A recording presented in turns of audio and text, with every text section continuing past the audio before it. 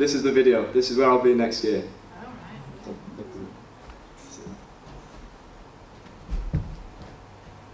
We are gospel-centered art with one vision, mission. In schools, on stages, on the streets and in prisons. We are a movement of the unashamed, untamed, unconventional, unshaken truth that has one name, Jesus. We are kingdom community spelled one word, Eden. Might catch us in an office building 9 to 5, then on the corner of your neighborhood 5 to 9. Cause this is more than comfortable living, it's 24/7 life online. It says, I will live for this cause rather than mine. We are broken people with a united cause, an undivided love in a divided society proclaiming Jesus is Lord. More than performances for applause, we are community to the fractured and the poor. Where ex-drug dealers find freedom in Christ, where suicide runs to hide, where death turns to life, where the local thief becomes the urban hero, where 100 crimes become 0. We are transformed lives, transforming lives. We are God-shaped enterprise, where ex-prisoners and addicts find their home and become more than ever dreamed or hoped. Cause in a world saying, I can't do it, we say, yes you can. You can take a stand, find who you're meant to be, discover your identity in the Maker's plan. Cause we won't sit back whilst the generation dies. We advance through your city proclaiming real life. We train up the next generation to effectively proclaim Christ. We are a movement of laid down lives, refusing to hide. We go beyond music and take people higher. We're not about fame or being admired. From the ones and twos to venues filled with thousands, we are unashamedly proclaiming Jesus. This is more than a job. We're born for this. We're called to this. To every tongue, race, face, and nation, we are community transformation, equipping identity proclamation. We are conveying the gospel with word and action, transforming lives, calling the next generation to rise. We are the message.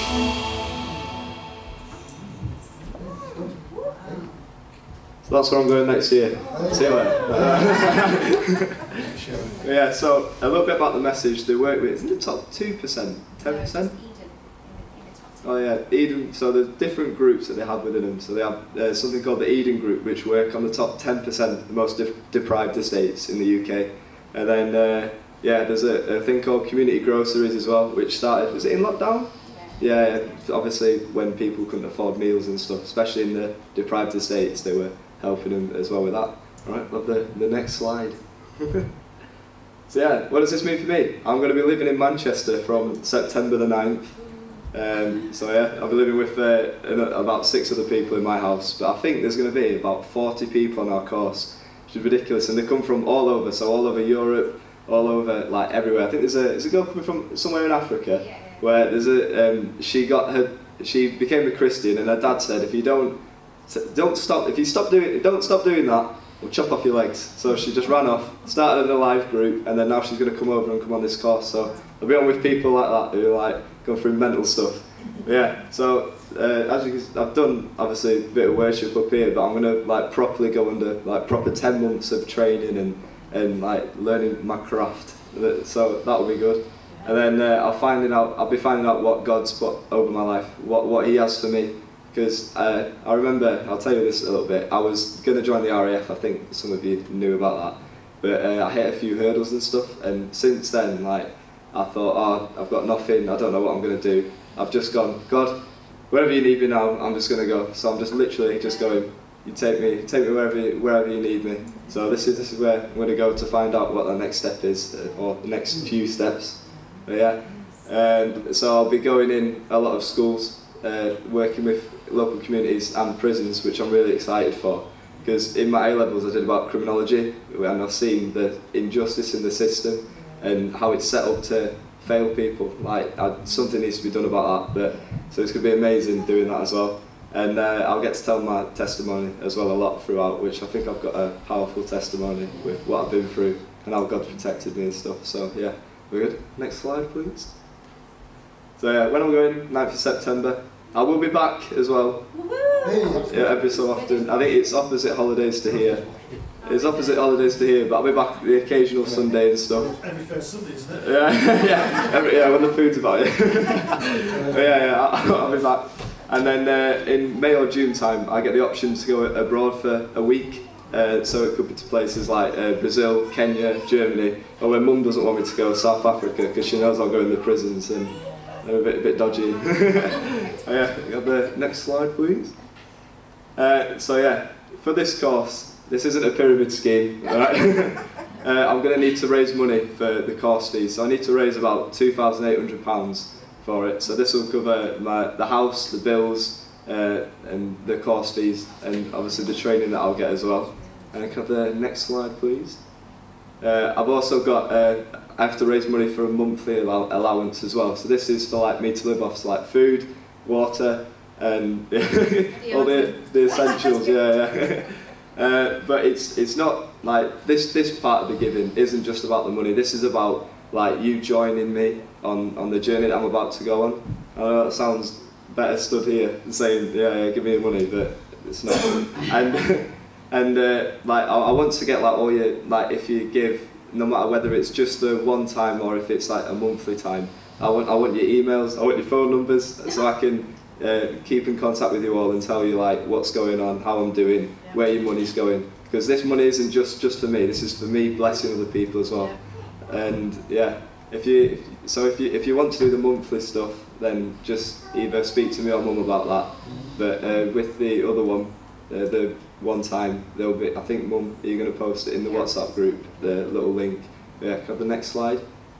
So I'm not just going to tell you, quick give me money, we're going to do fundraising for it. So me and Pastor Johnny, who isn't here today, but when he comes back I'll speak to him. We're going to attempt to walk the 3 peaks. Are we doing it one time?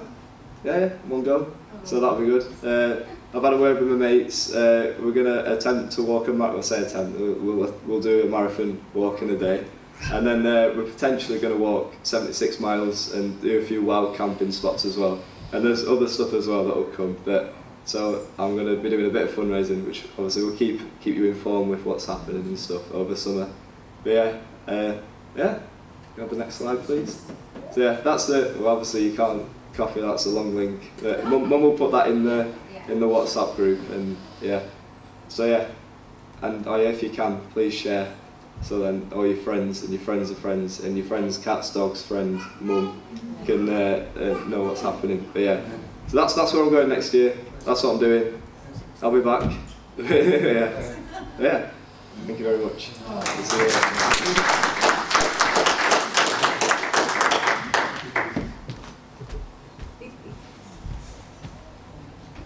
And as someone who's worked for The Message, I can tell you they are the real deal. They are awesome, awesome people, and you're going to have an amazing time.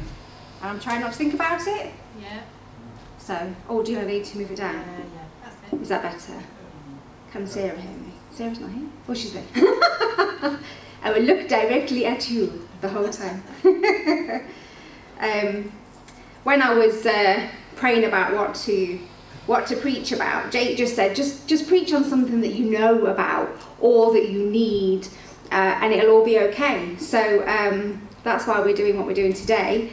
I'm going to be preaching about known and healed. So those that love a title, it's called Known and Healed. I'm just going to pray. Lord, I thank you for your presence here. Lord, I thank you that you're with each and every one of us. Lord, I pray that you'll use me in these next few moments, Lord, just to speak directly to these people here. Thank you, Lord. Amen. Okay. So anyone who knows me knows that my favourite part of the Bible is Psalms 139. I love it so much. It tells so much about who we are and of God's plan for our life. It's literally my go-to thing. I've been through lots of different things which you probably, most of you know about in the past.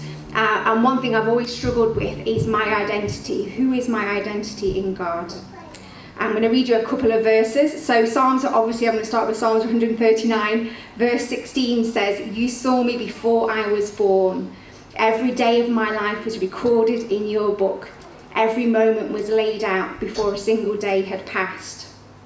Jeremiah 1:5 says, "Before I formed you in the womb, I knew you. Before you were born, I set you apart." And Zephaniah 3:17 says, "The Lord your God is with you, the mighty warrior who saves you. He will take great delight in you. In his love he will no longer rebuke you, but will rejoice over you with singing." How amazing is that? The Bible is full of these. I was once told there was 365 promises in the Bible, one for every single day. So if you're feeling a bit wobbly, open your Bible. Just open your Bible. So I want to talk about two people today who knew Jesus. Jesus knew and healed them. One was healed of something that he never knew he had, and one was healed of a physical illness that she knew that she had. For those that are leading house group, I've got notes as well, so don't panic. Okay, so I'm going to read. I'm reading from the Passion Translation at the moment. My Bible readings, probably for the last few months, have been through. I've been going through the Gospels in the Passion Translation. It's beautiful to read familiar passage with a different translation. So this one is Jesus and Zacchaeus. So this is Luke 19, verses 1 to 10. In the city of Jericho, there lived a very wealthy man named Zacchaeus, who was a supervisor over all the tax collectors. As Jesus made his way through the city, Zacchaeus was eager to see Jesus. He kept trying to look at him, but the crowd around Jesus was massive. Zacchaeus was a very short man and couldn't see over the heads of the people. So he ran on ahead of everyone and climbed up a blossoming fig tree so he could get a glimpse of Jesus as he passed by. When Jesus got to that place, he looked up at the tree and said, "Zacchaeus, hurry on down, for I am appointed to stay at your house today." So he scurried down the tree and came face to face with Jesus.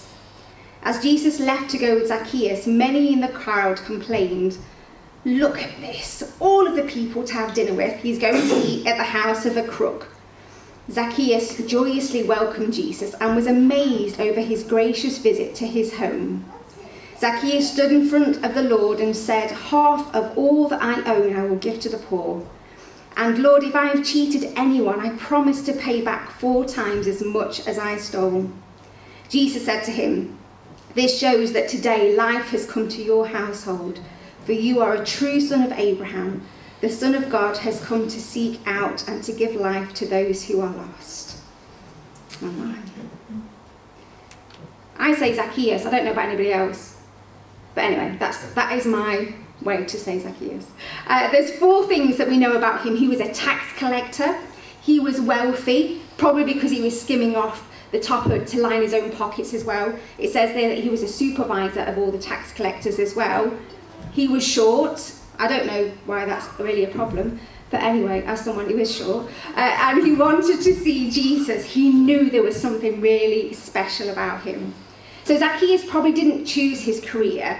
In those days, you would usually follow your father's footsteps in the jobs that they did. So Zacchaeus would have seen him as he was growing up. He would have seen his father in his work. He would have seen him cursed and scorned and spat upon in the street for doing his job. Tax collecting was probably one of the worst jobs you could do. It probably still is now, actually. But back in those days, it was like super not very nice at all. He would have learned how to protect himself as well, to make himself hardened to his surroundings, to protect himself. He would have heard everybody else shouting at his dad. He would have been taught the family business and the perks of the job and how to make it worthwhile. And he probably would have allowed himself to wear the label that society had given him of the scum of the earth. As the Bible says here, it says that he's a crook. Look at all the people he's going to go and eat with a crook. Zacchaeus' name actually means pure. And I wonder at what point he forgot the meaning of his name. Obviously, those that have children, you know that naming your child is really, really important. I prayed lots before I named all of mine. Isaac's name, sorry Isaac, actually means laughter. When he was a baby, he was not laughing. He was like the worst, most miserable child. And I would say to him, "Isaac, your name means laughter, laugh. Fortunately now he is actually probably the most funniest child that I own, which is really lovely.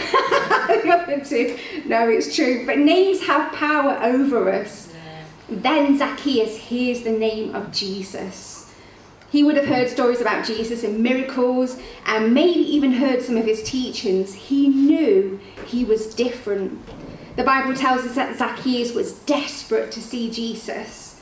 But instead of running and pushing through the crowds, he climbed a tree. Yeah, he was short, but I wonder if him being noticed by people held him back. And I wonder how many times you've been held back from a miracle healing or a prophetic word because you didn't want people to see you. I grew up in a Christian family, and I've told my testimony lots before, but as a teenager, being like going to church is a bit weird, and definitely in the 80s it was even like weirder. And I had a mum who was desperate for us all to be saved, so anytime we would show any emotion or like put a hand up or like wipe her eyes, she'd be like, "What? Has God been speaking to you? Has he been speaking to you?" I would so be Zacchaeus. I would be in that tree like, I want to see Jesus, but my mum can't see me. So as I was reading this, knowing how Zacchaeus felt, how the world made him feel, how people around him made him feel, actually, was it no wonder that he went up into the tree to see Jesus? He climbed. He was so desperate to see Jesus. And then Jesus stopped.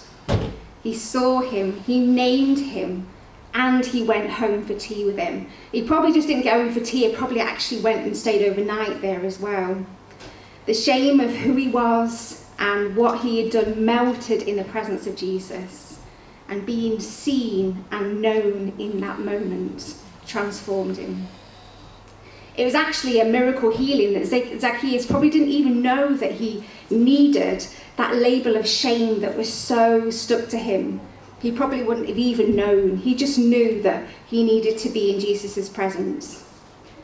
In the Street Bible, which is not a legal version, but I'm going to read a bit anyway, because Johnny's not here. It says, Jesus in his excitement says, "Liberation makes house calls. Whatever you lot think, this guy's also a distant relative of Abraham. This is why I'm here, to track down the missing persons and reintroduce them to life." The Street Bible says Jesus was excited. He was excited. And Jesus is excited to heal and to really help you know that you are known by the one who's created us. So that is Zacchaeus. The second one I'm going to talk to you about is found in Mark chapter 5 and verses 25 to 34. I'll read this one from the Passion Translation again. "Now in the crowd that day was a woman who had suffered horribly from continual bleeding for 12 years. She had endured a great deal under the care of various doctors. Yet in spite of spending all she had on treatment, she was not getting better but worse. When she heard about Jesus' healing power, she pushed through the crowd and came up from behind him and touched his prayer shawl, for she kept saying to herself, 'If only I could touch his clothes, then I know I will be healed.' As soon as her hand touched him, her bleeding immediately stopped. She knew it, for she could feel her body instantly being healed of her disease. Jesus knew at once that someone had touched him, for he felt the power that had always surged around him had passed through for someone else to be healed. He turned and spoke to the crowd, saying, 'Who touched my clothes?' His disciple had answered, 'What do you mean, who touched you? Look at this huge crowd, they're all pressed up against you.' But Jesus' eyes swept across the crowd, looking for the one who had touched him for healing. When the woman who had experienced this miracle realised what had happened to her, she came before him trembling with fear and threw herself down at his feet, saying, 'I was the one who touched you.' And then she told him her story of what had just happened. Then Jesus said to her, 'Daughter, because you dare to believe, your faith has healed you. Go with peace in your heart and be free from your suffering.'" Amazing story. I once went for an interview in a church, and they asked me to do a kid's story on the healing of the little girl that it then goes into, and they missed out this huge big chunk about the woman that was healed as well, and I'm like, I'm quite clearly going to preach on that one as well. I got the job. We know 3 things about this lady. She had suffered a great deal, she had spent all that she had, and she was getting worse. And unlike Zacchaeus, her need was a physical one. She physically needed healing. 12 years of bleeding meant that she had been continually separated from her community. She was unclean. In Jewish law, I was going to point to Lisa at this point, but I'll point to Len, because you're reading through the Old Testament. The Levitican law said that menstruating women were ceremonially unclean. They had to have stopped bleeding for 7 days before they were then able to make sacrifices and everything else and be touched. So to bleed continually for 12 years meant that nobody would go near her. And like Zacchaeus, the woman had heard about Jesus. Verse 28 says, she believed if she just touched his cloak, she would be healed. As a Jewish man, Jesus would have been wearing a prayer shawl over his shoulders that had different kinds of tassels, and the amazing historical artifacts, because they all have beautiful meanings to them as well. And the blue tassel on the corner, which is probably what the woman had touched, represented all the commandments and promises of Jesus, of God even. But she didn't just reach, she didn't just say, excuse me, or climb a tree, or hope to see him. She pushed, and she crawled, and she bumped into people, and people probably were like, oh, I'm unclean forever now. But she did not care. She was totally focused on her goal, which was healing. Healing. When I told Johnny I was going to talk about this, he said that there was a part in the Chosen, I've not seen this part yet, where it physically shows this woman pushing through the crowd and what that would have meant. The Bible is full of stories about Jesus healing and preaching, and what we probably don't ever understand is that the crowds were so big that sometimes he would, in fact just before this, he would have to stand on a boat because there were that many people there. And can you imagine speaking to 5,000 men and women and children all in one go? That's just, without a microphone, that's enormous. That's absolutely enormous. But she needed her healing. She needed her healing.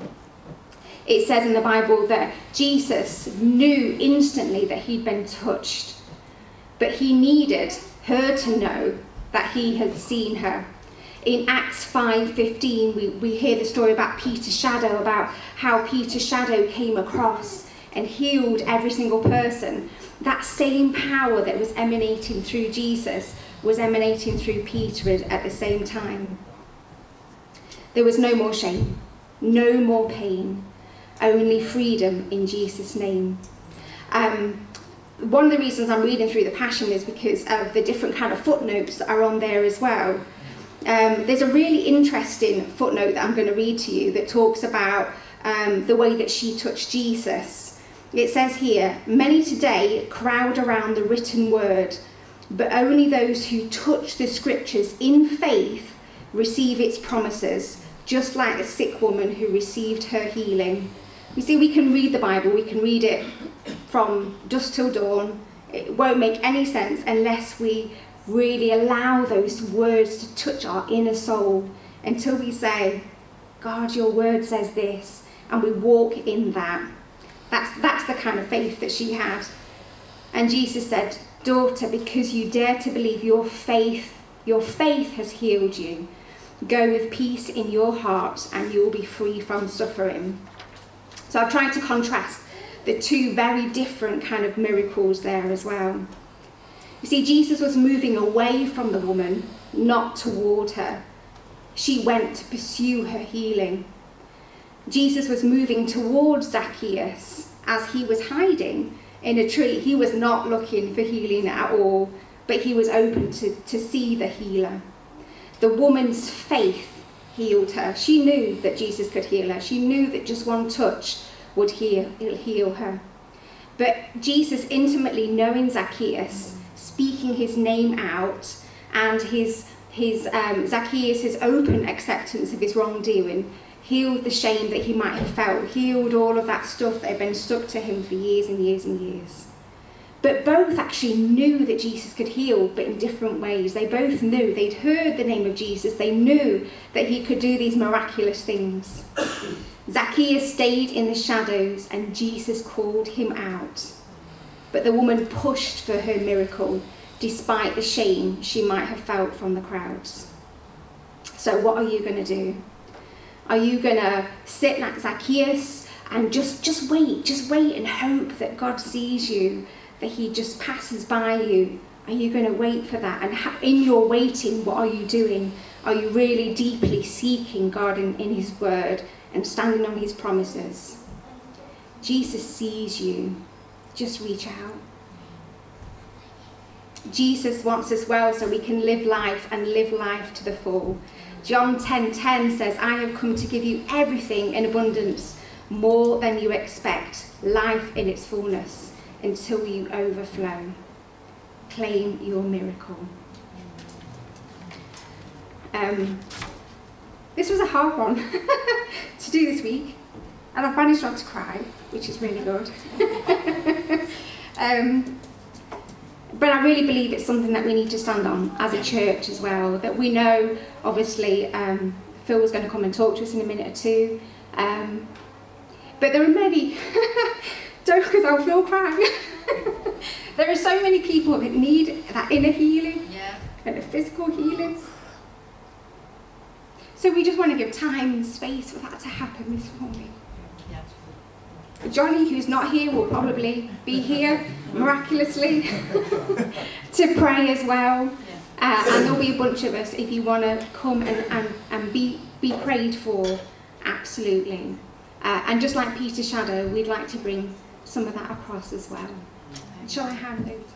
I know we joke about being English and we're not allowed to cry and things like that, but oh man, yeah, we are. I fully believe that the woman that was bleeding for 12 years had snot flying everywhere and really didn't care, to be honest. And Zacchaeus was probably like in the tree going, please don't look at me. And God was like, oh, Jesus was like, no, I see you. And he was like, crying. Let's not be English. Let's not be English about this at all. We're going to put some music on.